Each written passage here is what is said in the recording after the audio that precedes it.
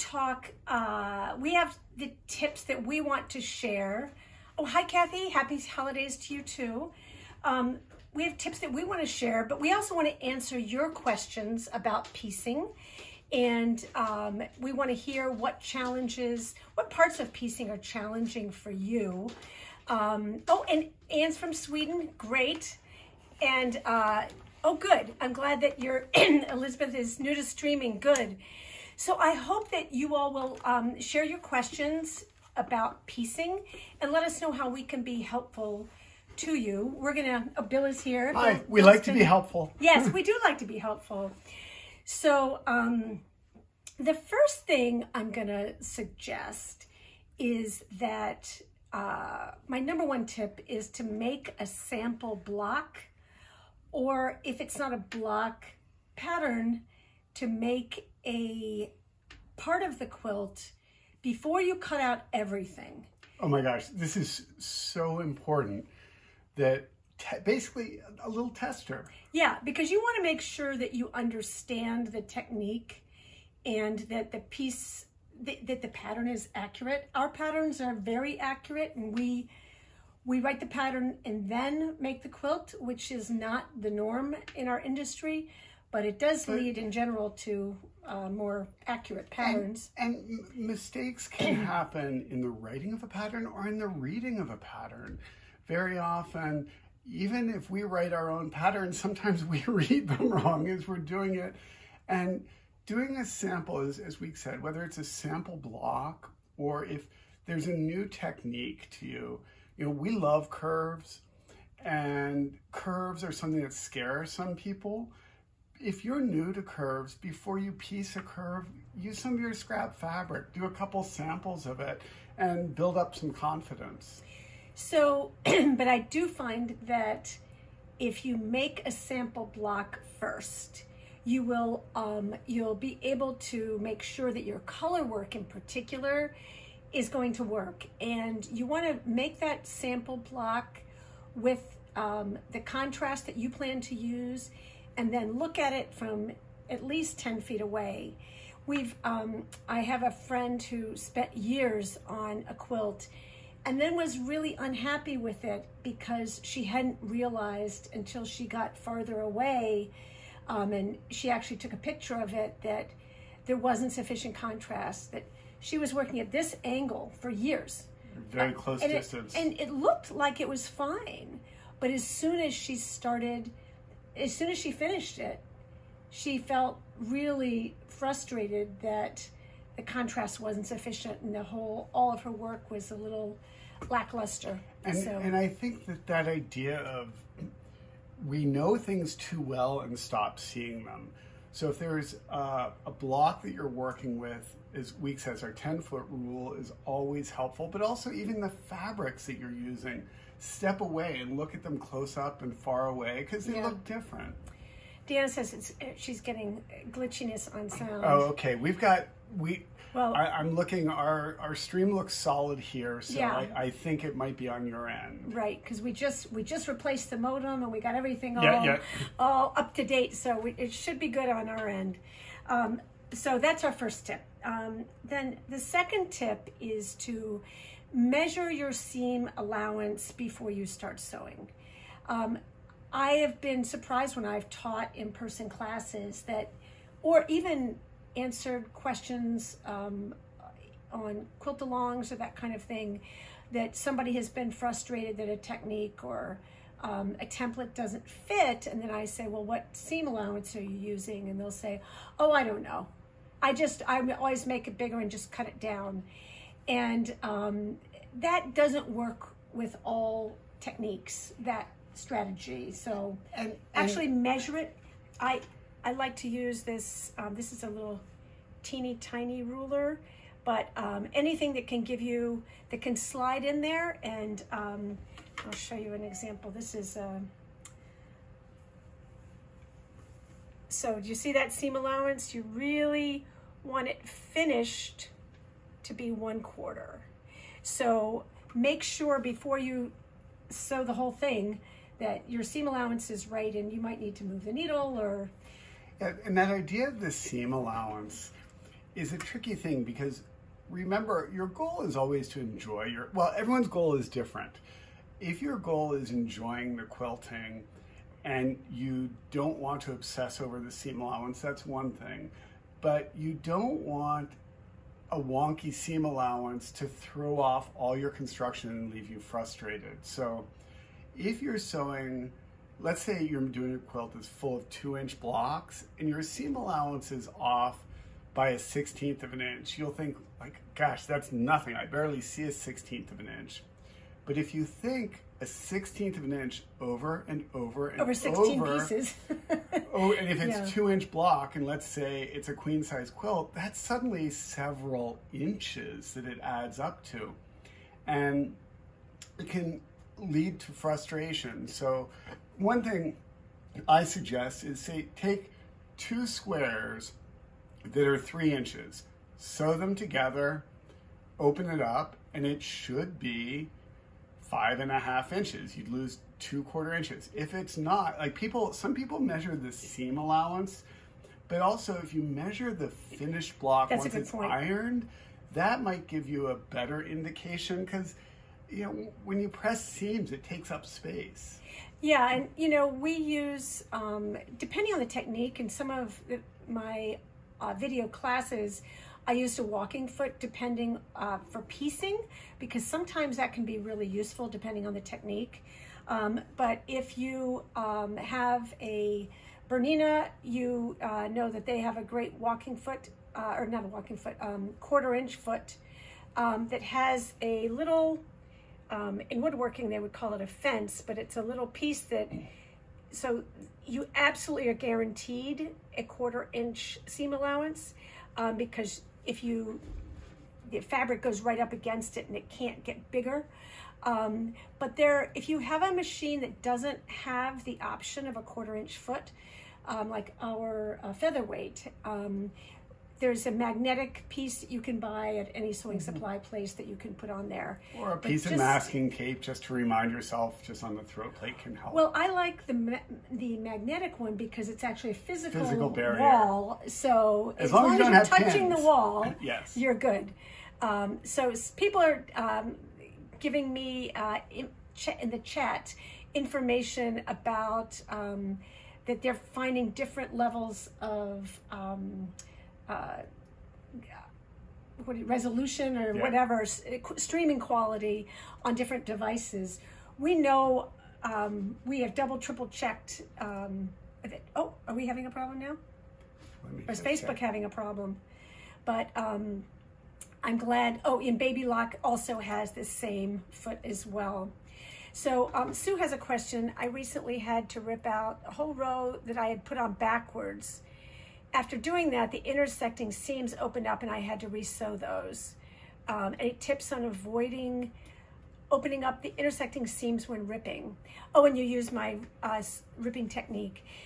So the only suggestion I have, and it would make your ripping a little bit more challenging, would be that if you shorten your seam allowance a little bit, because if you're ripping out a seam and it's ripping that much of the seam, you know, if you're ripping out a long seam and then the tops of these open up for 1 inch, that tells me that maybe you're, for the thread you're using and the fabric that you're using, maybe your stitching length is a little, your stitch length. Maybe shorten that just a tiny bit. Yeah. So, so what is happening with the metrics? Oh so, my gosh, this is so frustrating. This may be Facebook here. Yeah. Because we seem to have a very strong connection on our end most of the time, so. But we're getting some little, now it seems to be a little bit better, but it looked like it was one of those emergency room some weird jumps spikes, there, so hang in there, please. Yeah, it seems to be fine now, right? Just like a minute ago, it looks like we lost some for a minute. So that seam allowance, be sure to check that, and to check on the all of that before you start sewing, because typically when people are having problems with rows being different lengths or blocks being different sizes, it's either a cutting problem or a seam allowance problem. So that brings us to tip number 3, which is to cut carefully with no more than 4 layers. So it's so tempting to shortcut. Check other questions. And okay, so we just got more stuttering. This is so strange. Oh, this is so frustrating. We have a super high stream rate on our end. So let me just see. We're trying to see whether or not to just do a quick restart. Yeah. I really love being able to do the live streaming, but it's stop this stream and come back on. Should we try that? We can try that really quickly. Okay. All right. So we will... we'll just reconnect quickly. Yeah, but we'll be right back. Right back. Let's see if we can get it better. Oh. Now somebody's saying it's better now. Okay. Can some of those of you who are also having problems, are you finding it better now, or do we need to stop the stream? If you can let us know, we'd appreciate it. Oh, okay, working fine? Great. Okay. Okay, because it says on our end that it's fine. And okay. One of the things we've learned is with streaming lately, all of the internet service providers are just kind of overburdened. Well, and also, it's really dramatically different depending on where you are. Where you are. Yeah. Yeah, and we can see that it's going out okay from our end, but we don't know what's happening. Right. So, as for anyone if you're getting frustrated, we do record it, and it will be on our YouTube channel. Or on Facebook, the replay will be smooth later. Yeah, so we understand the frustration. Elizabeth's suggestion to turn the flip phone to airplane mode so it's not stealing from your Wi-Fi. Yeah, I think it just sort of depends on where you are, and what device you're looking at it on. Okay, good. I'm glad. We're hardwired to the internet here. Yeah. So anyway, we shouldn't have any Wi-Fi interruption. We'll go back to that cutting. And Weeks was talking about, don't shortcut things on your cutting. It's really tempting if your pattern calls for 2-inch squares to stack up 8 pieces. And, the rotary cutter will go through a dozen pieces of fabric, but they'll shift. So we limit our cutting to 4 layers at a time just to avoid what's called creep of the movement. Yeah. And so even I've seen it sometimes in classes where people look, I don't want to say distracted, but they're cutting without looking where they're cutting, which also is a little scary to me. We like our fingertips. Yeah, exactly. But definitely, the whole quilting process, I kind of think of it like debt that has compound interest. That you start. It's a great analogy. If you don't pay attention cutting, the mistakes and the frustration, it just gets worse at every step. That if you make a mistake basting your, if you make a mistake putting your binding on, you just rip off the binding and then you can put it back on, right? And even if you're sewing rows and the rows don't align at the very end, you rip out 1 row. But if you don't cut accurately, you're going to be fighting the entire process. So, and that took me a while to learn when I was starting out. I think that's key, because if your cutting is off by a 1/16 of an inch, and then your piecing is off by a 1/16, and that's an 1/8, and then you put 2 pieces together, and that's suddenly a 1/4. And we're not perfectionists by any means. We, as I say, we want you to enjoy this. Yeah. But if you can figure out, like if you know that cutting isn't your thing and you tend to hurry through that, maybe if you slow down just a bit, even if it's not what you love to do, if you slow down, it might make what comes later more enjoyable. And if you're dealing with templates, if you have a magazine or a pattern that you have to copy the template, make sure you copy and cut the template out right, because even that will make a difference. And if you're... I'm glad, sorry Sue, I'm glad I saw that you love the new non-slip rulers we have. Me too. and this has a lot to do with things because this is like the trimming ruler. This is my favorite. We went through prototyping different surfaces because for me, if a ruler slips, you're going to make a ton of cuts. But if it's too grippy, you can't fine tune it when you line things up, and you end up shifting the fabric. So we wanted to find a surface that you can adjust and fine tune without moving the fabric, but when you put the least bit of pressure on, it grips. But we also love the numbering. Can you see that it has, it's blurry, the 5.5 and 6.5, and that actually the actual measurements are, it doesn't just say half, which I think is easier when you're dealing with a lot of repetitive cutting. Yeah, I think one of the things is quilters are smart people. You know, you're making really intricate things, but sometimes when you're following directions, your mind is trying to remember measurements. You're trying to look at the measurements on your cutting board and on the ruler. And it's kind of like this cascade of numbers. So on our rulers, we really tried to make clear, easy to read measurements, because you just like make everything a little easier.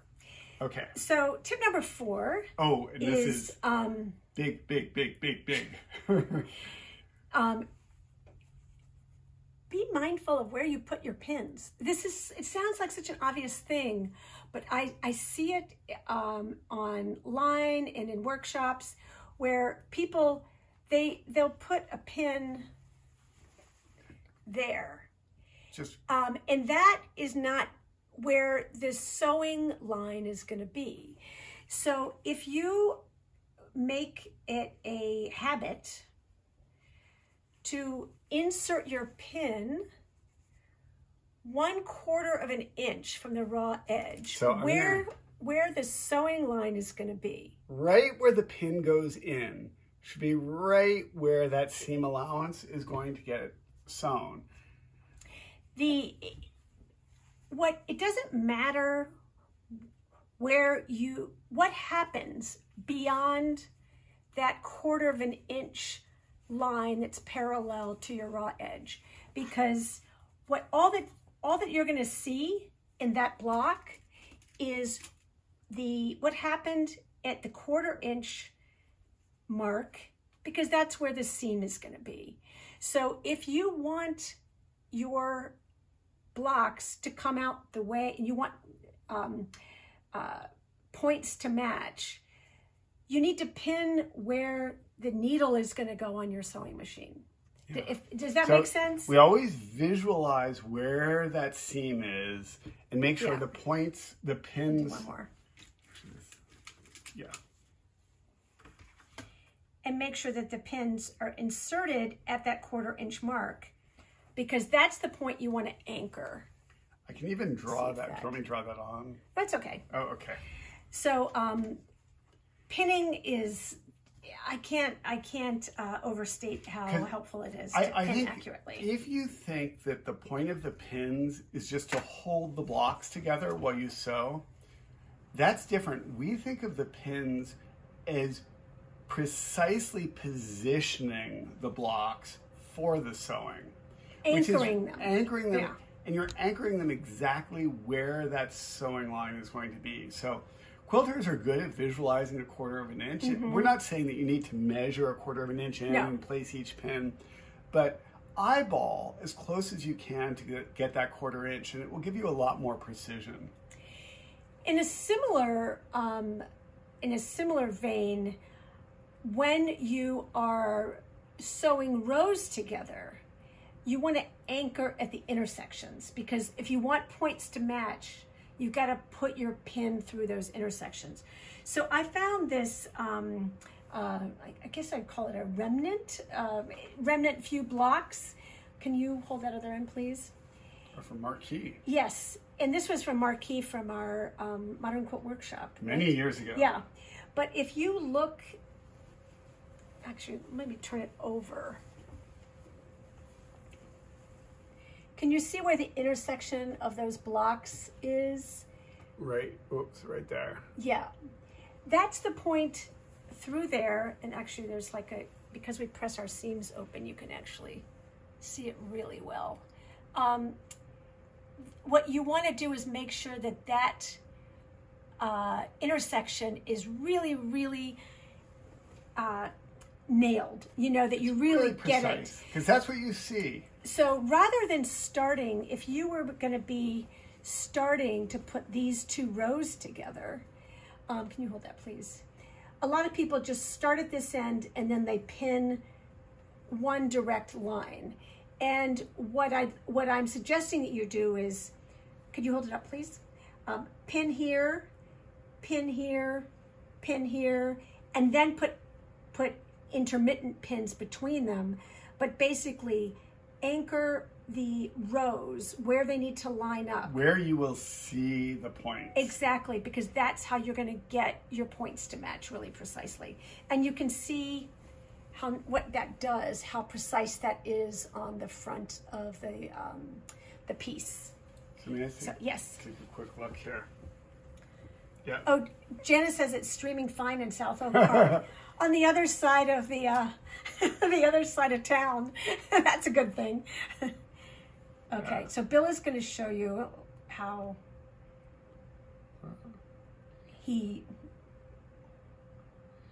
exact point that we would put our needle through. So this has already been sewn, but can you see how the needle, and I know it's close, hard to see there, the needle is coming through right where that stitching line is going to be.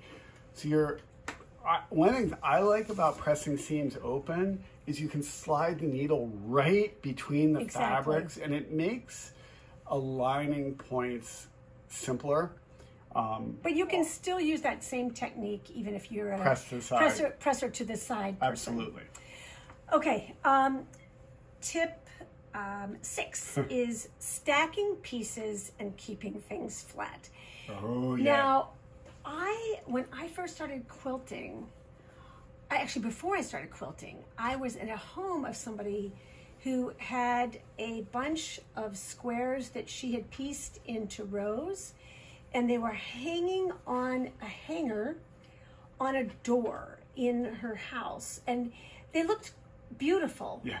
And then when I started quilting a couple of years later, I remember thinking, oh, I'm going to hang up my rows because then I can I could admire them, and you have a sense of accomplishment. Yeah. You see what you've done. But then as soon as I put those rows down to sew, I realized that they had stretched. They were, like 2.5-inch rows. There's some serious weight to those. Oh my gosh, I couldn't believe it. And then also sometimes when I see pictures either online or in workshops, I see people who are having fun and they like the excitement and they're throwing fabric around everywhere. And if that works for them, that's great. Yes. I find it easier to keep, like this, Bill actually did this, but like this is the binding. It's all folded up. It's got chalk written on it and a pin through it, and it lives. This is a project. This is a quilt in progress. It lives in a little basket while we're very neatly stacked. All the cutting is here flat. So it's kind of like if you watch the baking show. There are the bakers where there's flour everywhere. Yeah.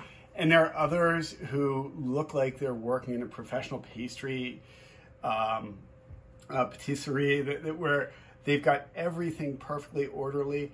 Obviously, everyone's different, but we do find that if you store things, especially because quilts, unlike making cookies, you often do a quilt at multiple sittings. And you may not have days. more of that fabric. It isn't just a bag of flour you can go get. Right. So keeping it tidy avoids stretching, avoids creasing, avoids wrinkling. I think the bigger thing is it minimizes mistakes. And what I did with this particular quilt is this is a scrappy quilt, and we needed one large square and then 2 small rectangles for this pattern. And these are the templates she cut out. So I just cut this out. This is super simple from cardboard to use under the ruler to expedite my cutting and to remind myself that I need 2 of these and 1 of these, because the phone would ring and then cut one. Yeah, I just write on it. Cut one, and then I would put this underneath my ruler as I was cutting, so I didn't even have to pay attention to exactly what the measurement was. I could just line it up when I was ready to cut. Yeah. So I find it easier to, I think like you, like Bill writes on this 7 1/4 inches, because there's a couple of different sizes in this particular project. And I'll talk about this. Oh, it's a small piece. Very small Tiny piece. School board chalk. Inexpensive white school board chalk. Yeah.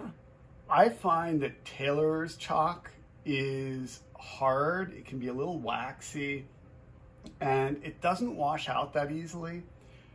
Plus, it's kind of expensive. I mean, if you're... Yeah. Whereas a 50-cent box or a $1 box of school board chalk... I don't think it's called school board chalk anymore. There is no school board. It's all like... Oh, maybe, because I guess there are now like coffee shops and stuff yes, you can have still get, chalkboards, yeah. But colored chalk I would avoid, because some of the pigments will really stain. So this works great on just about everything but white or light yellow, in which case you have we have used colored. We have used colored chalk, but in general, white school board chalk washes out very, very easily, and is, 1 box will last you a lifetime of quilting. So tip number 7 is don't cut all of your, if you're making a scrappy quilt, don't cut all of your blocks at one time. Because what you might find is that when you're laying out the quilt, that you have colors that are appearing in a row, or you need a different fabric in a different location. And if you've pre-cut all of your fabric and pre-made all of your blocks, you don't have the ability to customize what block goes where. So what I like to do is make 75% of the blocks and leave the cut pieces to the side, because you might need a specific combination in a specific location. You can customize your last 25% as needed for the layout. Bill likes to make more blocks. It drives her crazy. It does, because I'm just like, I feel like rather than customize 25%, which to me is mentally tiring at the end of the day, I'd rather make an extra 10% and just figure out which ones work. And the what if they don't work? They won't yeah. work. So this is so there are 2 different approaches. Yeah. I love sewing, so I don't mind making some extras. I don't feel bad about it. But the reality is, like, what she does is more efficient with fabric. It's probably more efficient with time. Yeah. Just depends on what you like. Yeah, exactly. So be sure to add your questions in the chat if there's something about piecing you'd like, a question you have that we can address.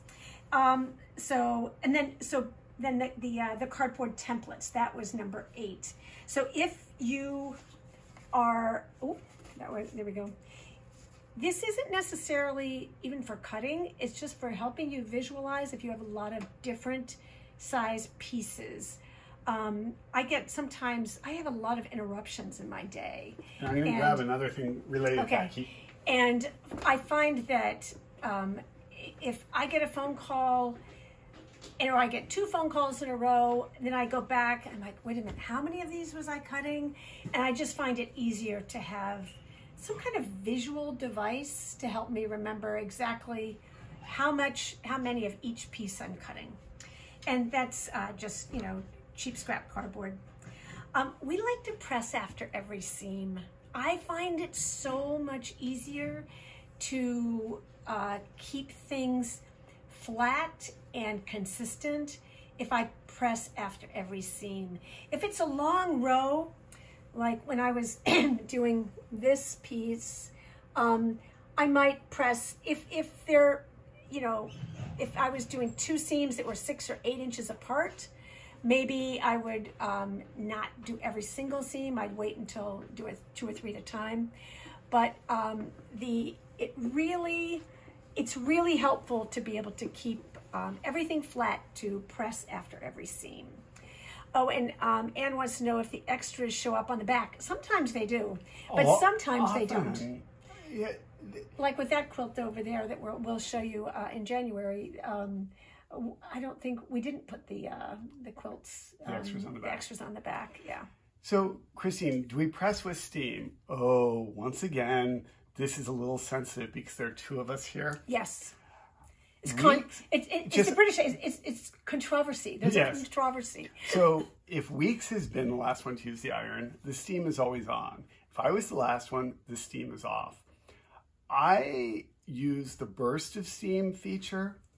So I do press with steam, but I never leave it on. I just burst as needed, and Weeks leaves it on all the time.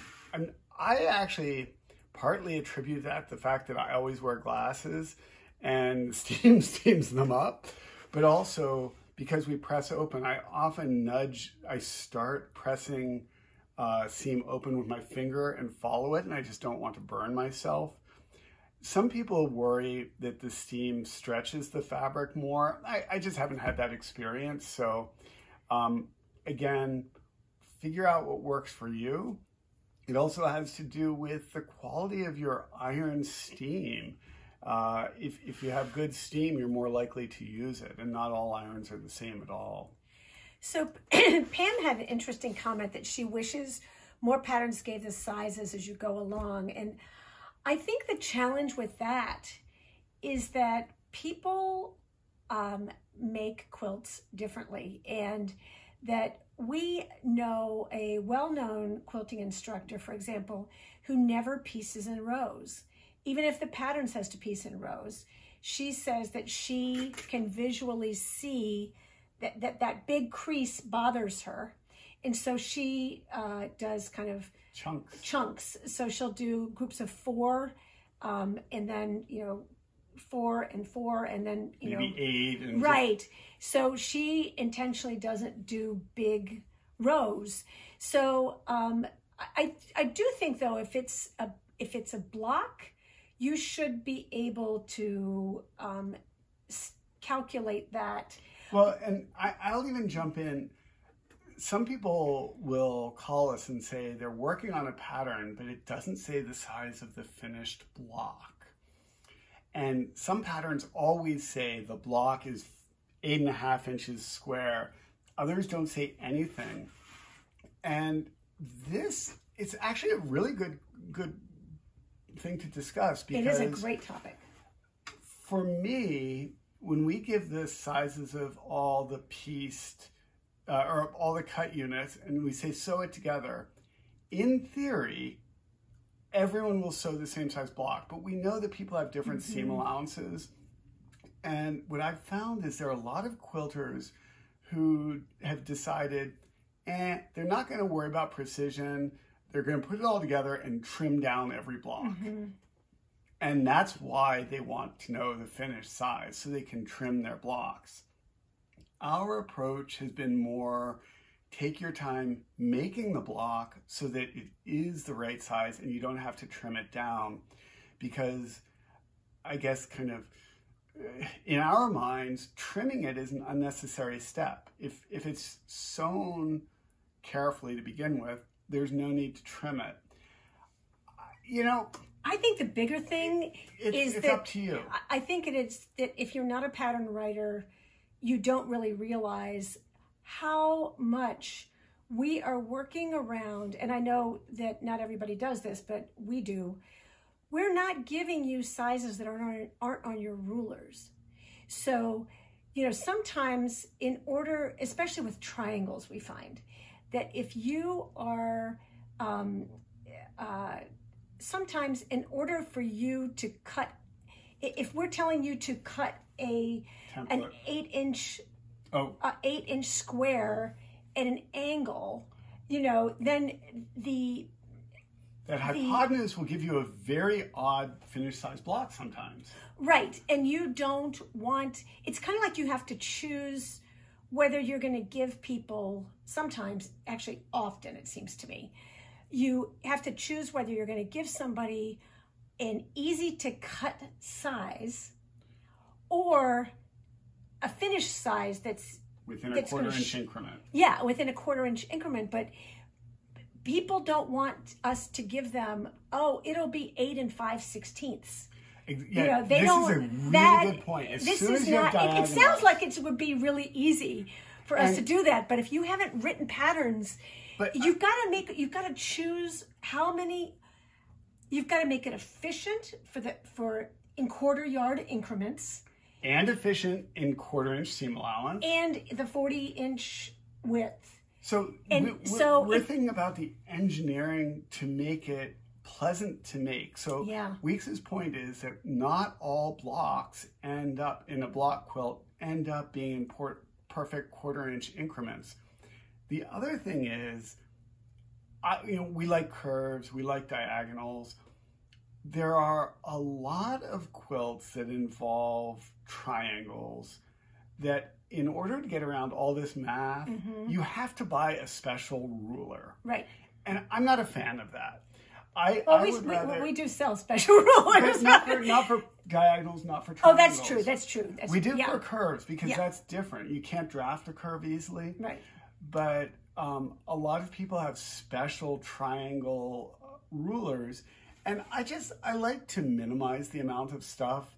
So yeah, Weeks's point is very good that many of our blocks don't have really crisp quarter-inch measurements in the end, so we don't give them in the finished block. Yeah, and so I think when for this school of people who want to make things big and then trim them down, I think you're setting up a problem for yourself because the math doesn't work out that way with many, and if you are calling me or emailing me because you want to know what the finished size of the block is, it's because there's an angle involved and it's not a quarter-inch increment. That's most likely so. Because if it were, you'd be able to figure it out yourself. Yeah. You'd be able to look at the pattern and say, oh, okay, it's a 5-inch block and, it'll be a 4.5-inch, it's a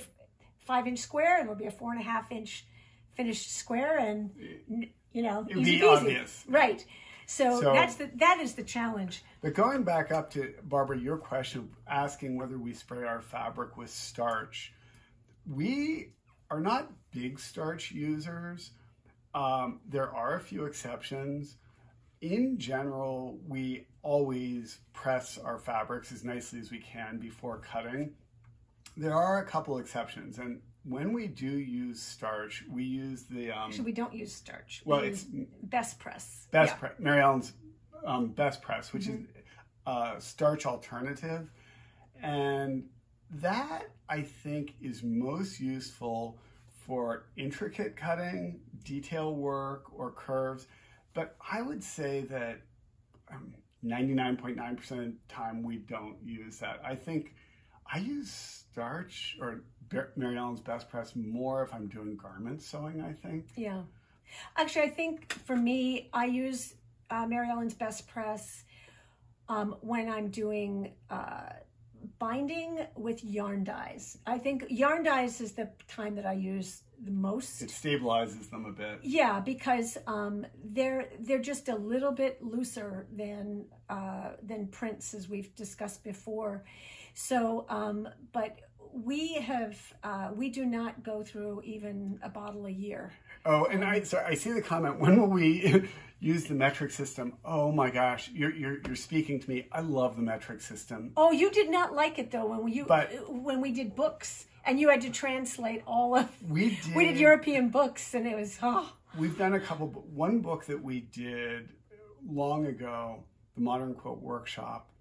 We had 15 quilts, I think, 15 patterns. We did each one in 4 sizes.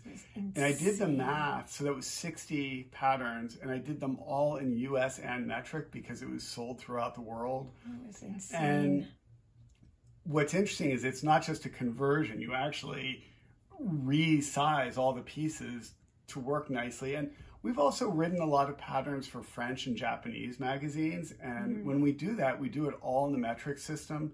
I love the metric system. It makes so much more sense. But it's not, it's not the standard in the States. So yeah. And there was a question I didn't want to get past. Someone was asking, how do you avoid sewing over pins? And I've got a really great tip for that, which is you keep the pin in until you get right before, I'd say within 1 inch of the needle, or even 1/2 inch of the needle. 1/4 inch. Yeah, put your needle down and then take out the pin. So at that point, it can't go anywhere.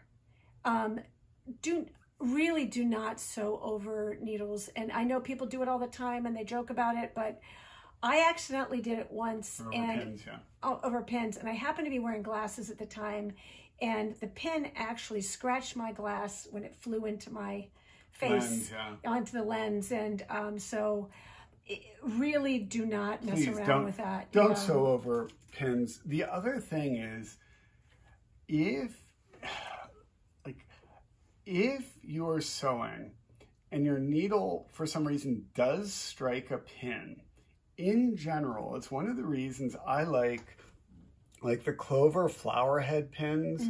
One of the things I like about them is they are thinner than the sewing needle. So in a war, when they hit, this will bend more often than breaking the needle.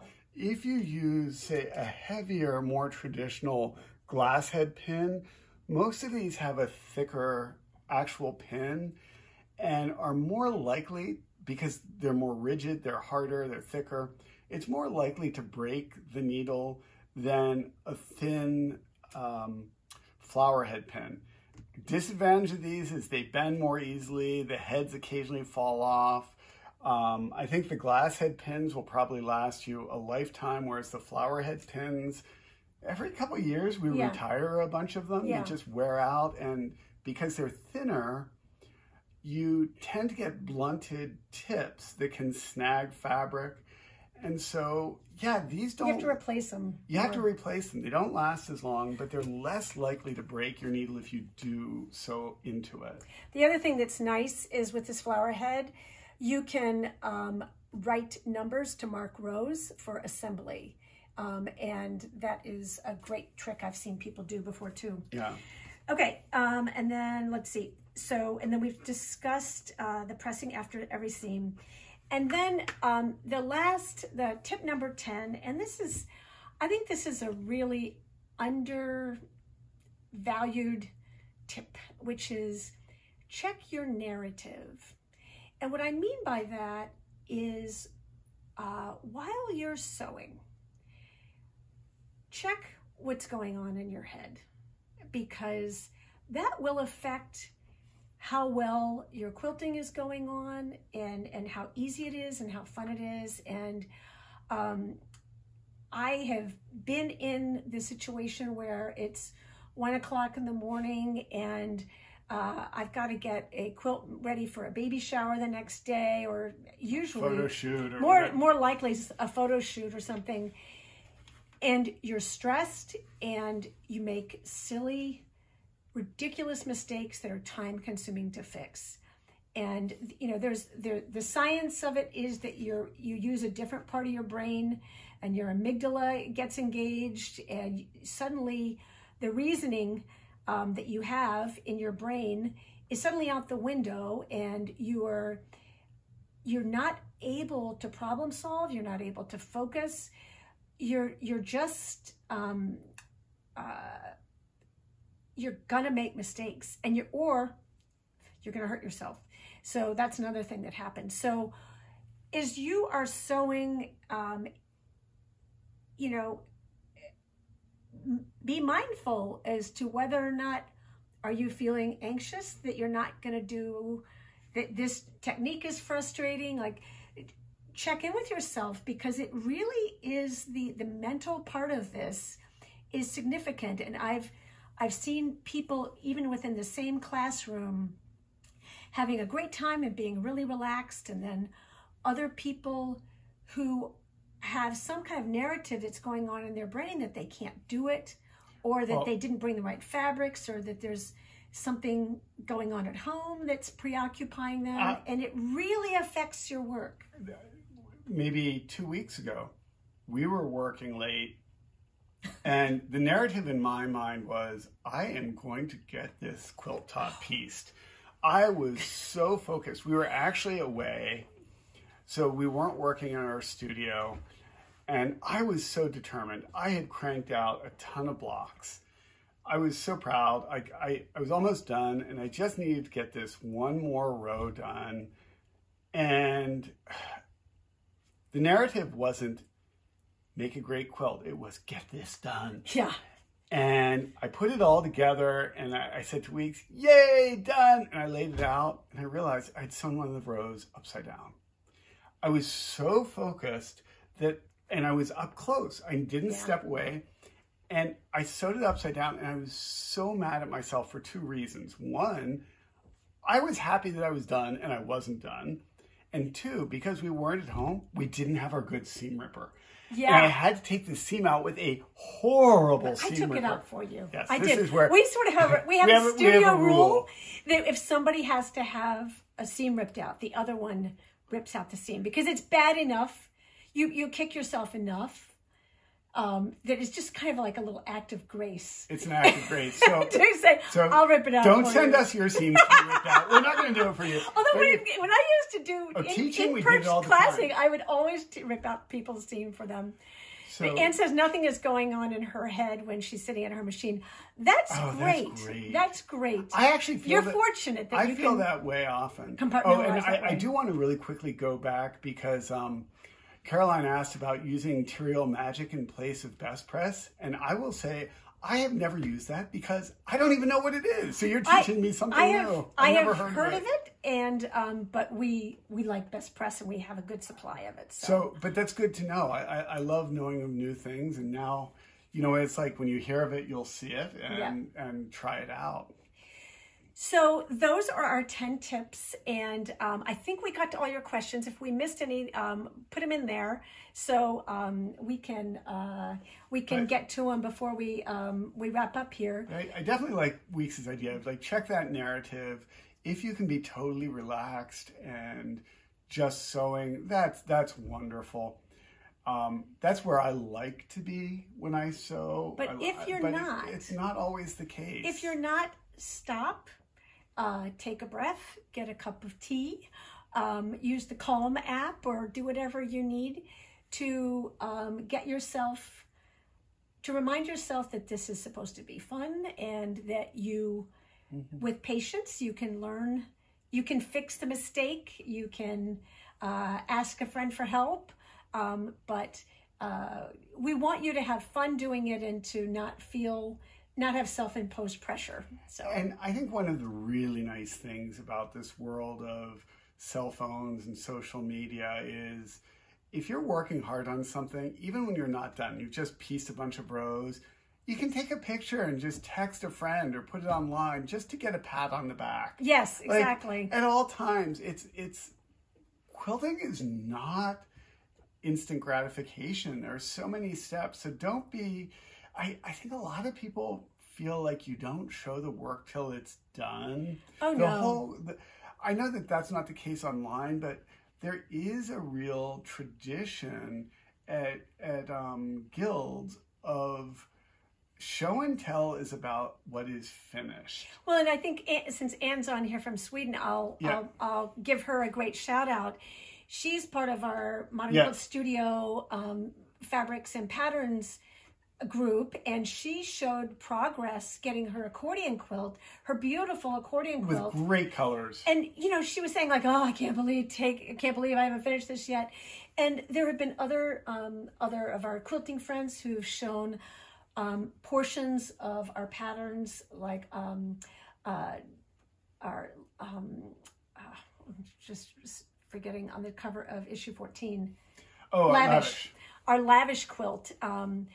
You know, that some quilts take longer than others, and, you know, pace yourself, because it's easy to just kind of have a self-imposed sense of pressure that you don't need to have, because we want you to have fun. It's a balancing act, Christine. Like, I'm glad you like that we talk about accuracy, but it is a fine line. I think awareness matters. Trying to be aware of the 1/4 inch, but not necessarily, you know. I was at a retreat where one of the quilting instructors went around and measured every single person's seam allowance and called them out if it wasn't accurate. And it's like, oh man, that's just not for me.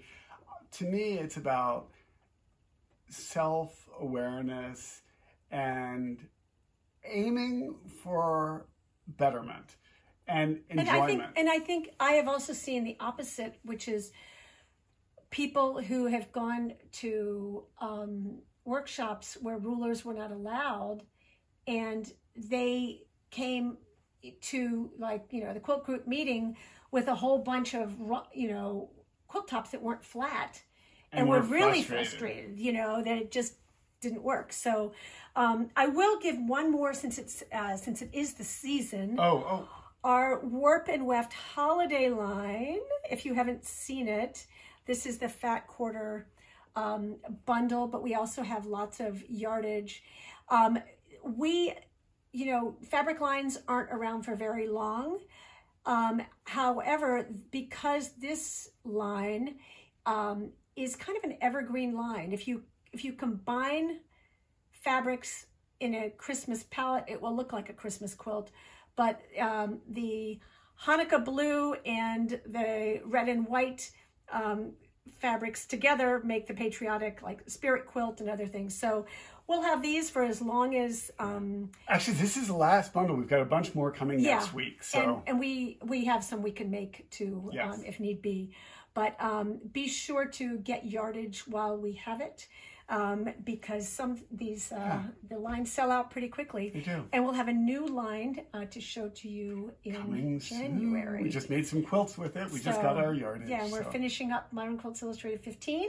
Yeah, and doing some photo shoots. Yeah. And we will probably see you. I'm going to be posting a video about a class that we're going to be.